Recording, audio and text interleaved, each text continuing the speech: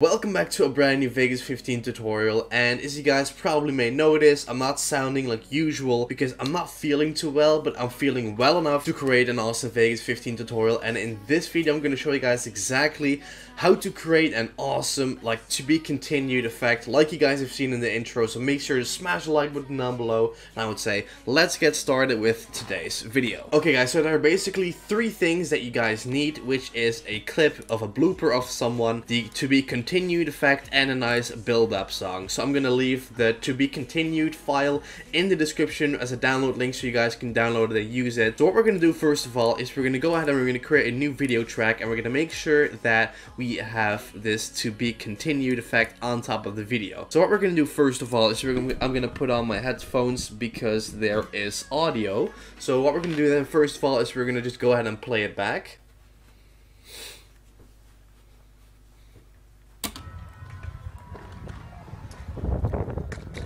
As you can see, when he falls, we're going to just go ahead and pause it right here. So I'm going to go ahead and move up a few frames, and we're going to make it pause right here. So what we're going to do then is we're going to go ahead and we're going to create a screenshot right here, which says save snapshot to file. Then what we're going to do is we're going to drag in that image into our timeline. And what we're going to do then is we're going to cut it right where we took that snapshot. So then we're going to delete that clip. And as you can see, if we play it back, this is what it looks like.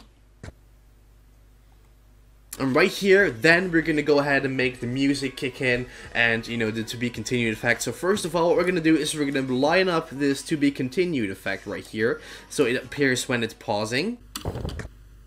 So what we're going to do then is we're going to go to the track motion icon, and we're going to go ahead and we're going to actually make this a little bit smaller, and we're going to just make this point at the guy, as you can see right here. So then we're going to add in the music. I'm not going to use too much music because otherwise it gets copyrighted. So that's how to do it, guys. This is how you create an awesome to be continued effect. And if this was your first time stopping by, thank you so much for watching this video. If you like this one, make sure to consider subscribing because we have many Vegas tutorials coming soon. And you're probably wondering, Alex, it is Monday. Usually it would be Deep Web Monday. Well guys, I just had to share this Vegas tutorial with you guys. So that's it. Thank you for watching, and I will see you guys obviously tomorrow in my next video.